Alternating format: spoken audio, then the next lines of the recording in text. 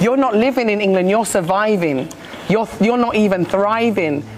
You're just about existing, and this is what we're doing. We're working to ourselves to death in England, literally. And the government are now trying to, make you work harder for longer, till 67, till you can retire. No.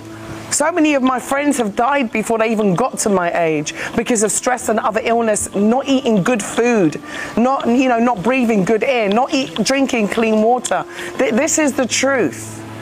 This is the truth. Trinkets and technology don't make a society. People make a society. And in Africa, you have what I call true community, true love, true bonding, true unity. And that's why I'm here. Wow. You can make a business here. You can make a business here and survive really well on that business. It's not like England where you can't even afford to open a shop, you can't even stock it. Here you can open a business and you can survive. You can build a house, you can buy a piece of land for like £2,000 and build your house.